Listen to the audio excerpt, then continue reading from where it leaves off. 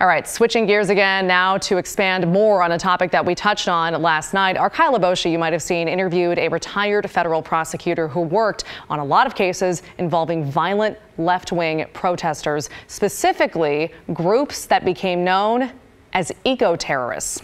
And for the 112 people who move to Oregon every day and probably have no idea what I'm talking about, eco-terrorist is a movement in the 90s and early 2000s where extreme environmental activists used violent means to defend the environment.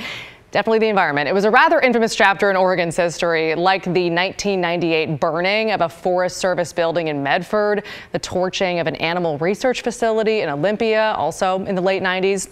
Or that one there, the toppling of a BPA tower in 2000 outside Bend. Those were all high-profile incidents from groups like the Early Liberation Front or the Animal Liberation Front, and the KGW Vault is full of stories just like them. Take a look.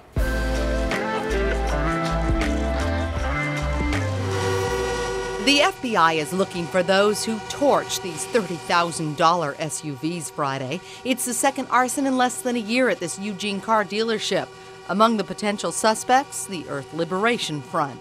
Our investigators, as well as those we're working very closely with, are very familiar with different elements out there that could potentially seek some publicity in various ways. It's very much in line with something that could be claimed by the Earth Liberation Front, but it wasn't. Just the same sort of political ideas. Members of the Earth Liberation Front say it's okay to destroy property in an effort to save the environment. It draws attention to their cause. It inflicts economic damage. The third goal in a lot of these actions is to create an atmosphere of threat that says if you're an entity out there, if you're somebody else who's destroying the natural environment, you may be considered the next target of the ELF or a group like them.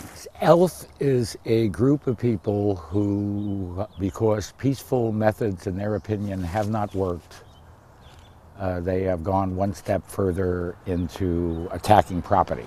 Dr. Gary Perlstein, a sociology professor, studies groups like ELF and reviewed the written anonymous claim. And I think that's probably what happened, is members of their group found a few other people to help them, and they went out on their own.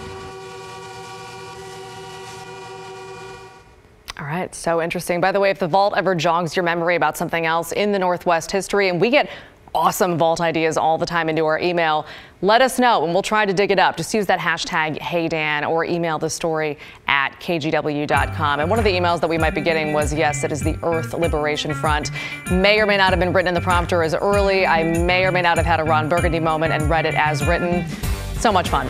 It's almost the part of the show where we read what you have to say to us. So get out your phones, tweet at us, use the hashtag HeyDan. And let's be honest, your phone's probably been in your hand the entire time anyway. So that's kind of how these things go these days. We're going to finish up the story coming up next.